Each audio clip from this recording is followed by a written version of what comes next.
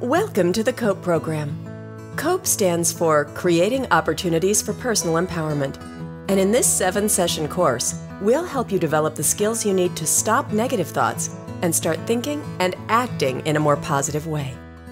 By the end of the course, you will have learned how your thinking affects how you feel and how you behave, how thinking positive thoughts about yourself will help improve your self-esteem, what causes stress and how to cope with it, how to solve problems and set goals, how to deal with your emotions and communicate with others, how to handle stressful situations, and how to feel happier, healthier, and more positive every day.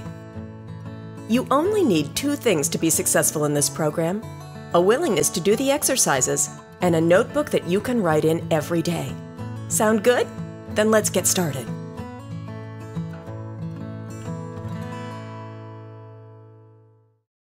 Welcome to Session 1, the connection between thinking, feeling, and behaving. Did you know that when you think positively, you can make yourself feel happier and less stressed? It's true. Everyone has a certain amount of stress, and we all have to deal with difficult things. But making the choice to think positively can actually reduce the amount of stress you feel and make you feel better about yourself. This is the thinking, feeling, behaving triangle. It shows that how you think influences how you feel and affects how you behave. Lots of times, how you think, especially if you're thinking negatively, is the result of what we call a trigger event. Let's look at an example.